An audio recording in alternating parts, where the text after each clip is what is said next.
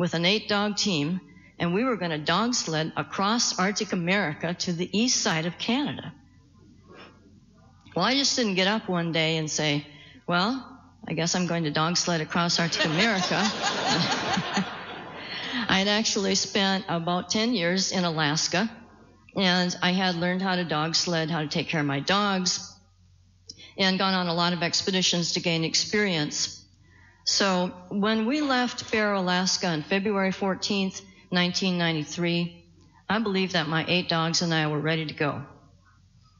Now, the way it works in dog sledding is you have a team of dogs. In this case, I had 8, and you put a harness on them, and on the end of the harness, there's a line, and the line goes back to the front of the sled, and the musher stands on the back of the sled, and you tell those dogs what to do.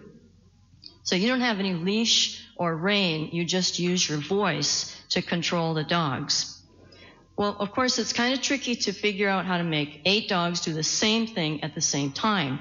So you have what's called a lead dog, and that's kind of, the head dog, the #1 lead dog. My dog was a dog named Douglas, and I called him Dougie Dog. And Dougie Dog was a big old 75-pound flop-eared guy, and he was just happy-go-lucky. He'd do anything I asked him to do.